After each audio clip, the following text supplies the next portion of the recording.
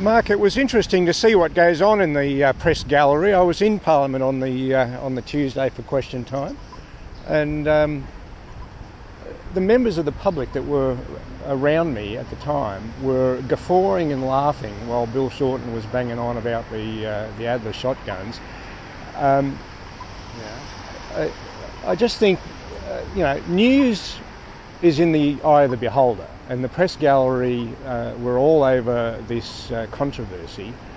But I agreed with what Abbott said, that Bill Shorten's attack was a smokescreen for the revelations about the CFMEU standover tactics. The thing is, Bill Shorten's attack wasn't the story. The story was Tony Abbott's attack on Malcolm Turnbull's position. Well, it's the story for you guys. I appreciate that. Well, I mean, having the former Prime Minister contradicting the actual Prime Minister and then the actual Prime Minister clarifying that situation at the dispatch box is a significant story. It's a significant moment. It doesn't happen very often. Well, I'm a Conservative voter, and I reckon Malcolm Turnbull's a dickhead.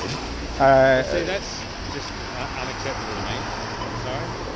To think that Malcolm Turnbull's a dickhead. I don't operate in that sort of language as a journalist. I just don't. A Richard Cranium, let's put it that way. Yeah, but that's just a value judgment. You're just a barracker, and that's just a value judgment. That's fine. It's okay for you to be a barracker, but see, I'm not. I'm not a barracker. I'm a person who looks at the situation and makes a decision.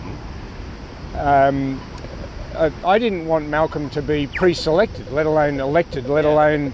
and he had his but go... do you accept that the democratic process, such as it is in the Liberal Party, got him his pre-selection. He then won his election, he then won the ballot in the party room, and then he won an election. I accept all of that, and in fact, if there's a marriage equality plebiscite, I'll accept the outcome of that. But I am. Oppose that as well.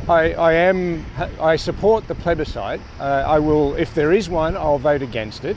But that's my opinion. And well, I voted for the Republic, and that didn't get up. So I'm happy with whatever the democratic decision of the public is. So I think we're all entitled to our opinions, and it would be good on you, Mark. Okay, see ya.